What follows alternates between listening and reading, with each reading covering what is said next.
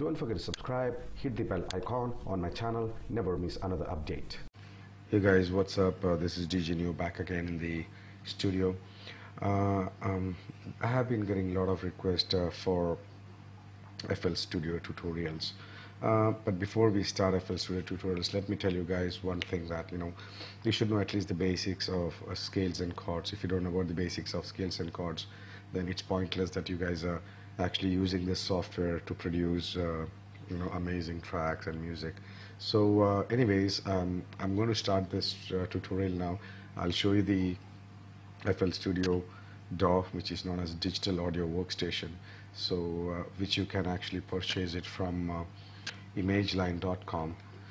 I know a lot of you guys are cracking this software and using it, but I would really suggest you not to do that, and you can buy this from imageline.com because they have put a lot of hard work into it, producing this, making this, coding it, and there are many big artists who are making good music from FL Studio.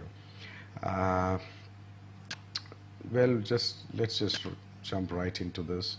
This is the arrangement window. When we open FL Studio, we get it, and we have to know most about these tools.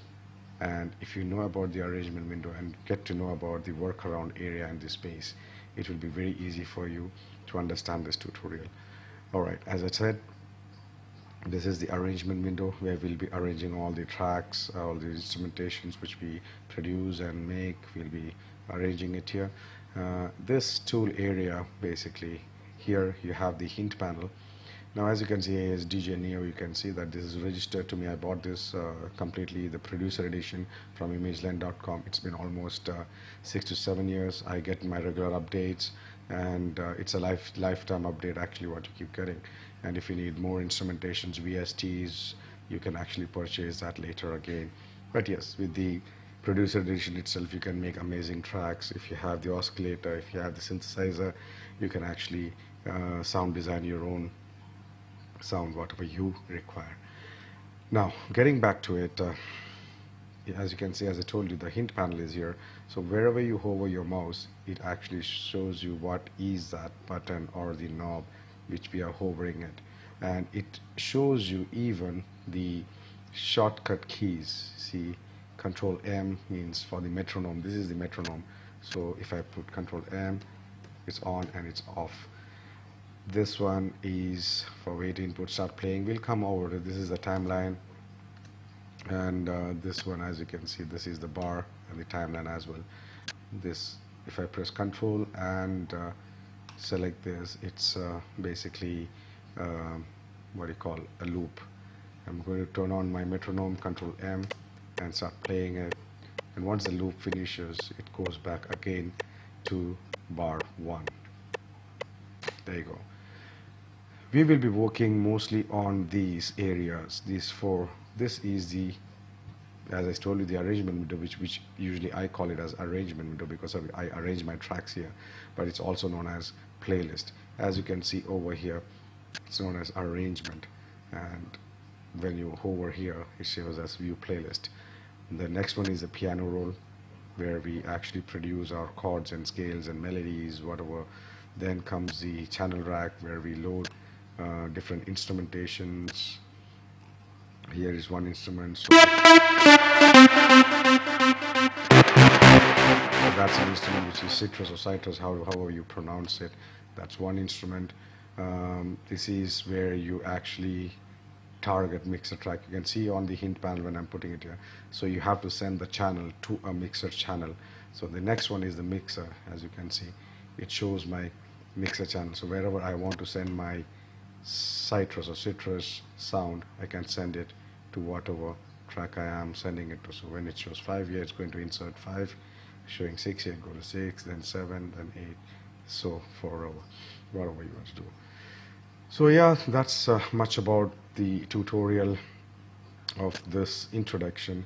Then we'll be producing a lot of tracks on this. I'll show you in this first tutorial how to actually load different instrumentations. So first thing what we have to do is our sound design before we produce something, and I want to I have an idea like what kind of instruments I want to use for this production which I'm going to do, and what tempo I need for my track which I'm going to produce. So I have a 128 BPM which I have already set. If you want to set it to 130, whatever you want to make, you can put it to 130. I've set it up to 128, and I'm taking my channel rack where I have one sound here. I don't need the sampler because I actually took an empty project. So when you click file, you can see here new from template. I took the empty project. There are different templates which FL Studio 20 has given you, and you can work around easily along with that, but we are starting from scratch. So I took an empty project. That's why I got things like this. I don't need the sampler right now. I'm just going to delete it because I'm making my own sound. So I've taken the first sound on Citrus where I kind of like this sound, so I'll just keep it. Now I'll take one more instrument. Again, I'm going to make it on Citrus, and let me see over here there's a drop down, and the Citrus has its own thousands of presets which you can see here. Oh my god, you see that, hundreds and hundreds of presets, and you can make your own presets if you want. I want to take a bass line where I'll take this DG, and let me check.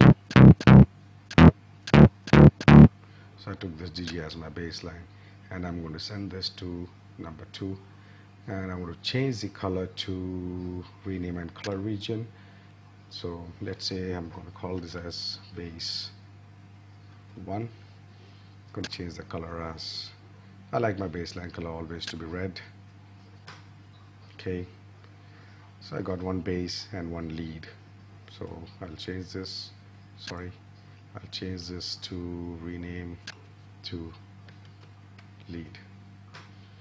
So I got 2 instruments right now which I have loaded, and let me create something on, and I'll take one kick. Okay, so let me take, just to show you guys how it sounds like, let's say one fruity kick, and I'll send this to 3, and I'll rename it as normal kick, and the color as green. So let me, after this we have to actually create patterns. Now here, this is my pattern window. So here, as you can see on your left side as well, so we have patterns. So we have to make a pattern for what kind of how are you going to organize that. So I'm going to rename this pattern as my intro kick, and I'm going to keep it as the same color as green. So I got my intro kick here. I have not made any pattern yet, so I'm going to go over my channel rack, take my kick. I'm on intro kick right now, right click, piano roll. I can make my patterns here also, but in this, FL Studio actually started its old production, sorry about that, on these things. So you can actually design your kick here itself. So I'm going to play this now. I like that. Now I have my intro kick pattern here. Just got to drag and drop it here. See? So I just dragged and dropped my intro kick pattern here, and I have these toolbars where I can have my snap to grade with bar, beat, whatever it is, my pencil tool to draw, or the paint tool. I'm going to take my pencil tool. I'm going to make 3, 4. So left click is to paste, right click is to delete that pattern. So left click, left click, left click, and double click here to activate your timeline. So I got my first track as a kick, right click, rename. I'll put this as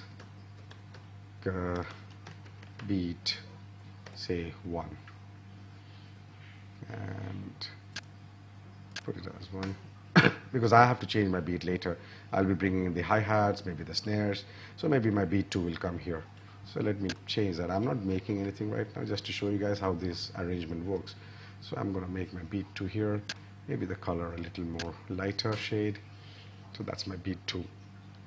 I want to bring my bass line here. Bass, as you remember, we made bass 1. The color for bass, I'll take it as red. Yeah. Now I want to make one bass line, so I'll just go to pattern 2 and rename that. Rename to base 1, color to red. I have the selections which I selected previously. Take that, enter. Now open up my channel rack. I'm going to make a bass line now, but I cannot make it here. I don't want to make it here. I want to be more flexible with my scales and chords. So I'm going to open my piano roll. So let's say I'll make a normal on the lower octave. That's too low. Like C4. So let me say I'm going to make something on here. So there, there, then so it goes like, let me turn on the metronome and play.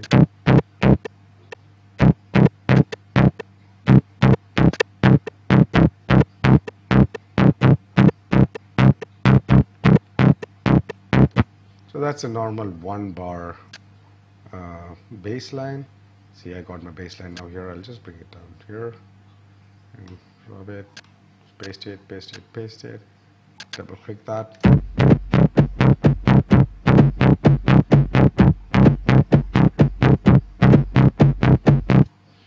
And the last one, I maybe change it to that.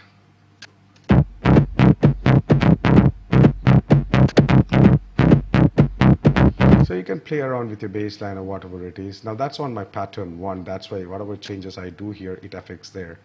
So remember that. Anyways, this is just an introductory video, so I'm not going to, before this I would like to explain you about the chords and scales. For that you have to go to my Logic Beats video channel where I'm actually explaining it. So below the link, I have given you the link below this video where you can go and learn about scales and chords and come back. If you don't have Logic Pro X, then that's why I'm starting this with FL Studio, so you guys can understand how FL Studio works as well. That's it, guys.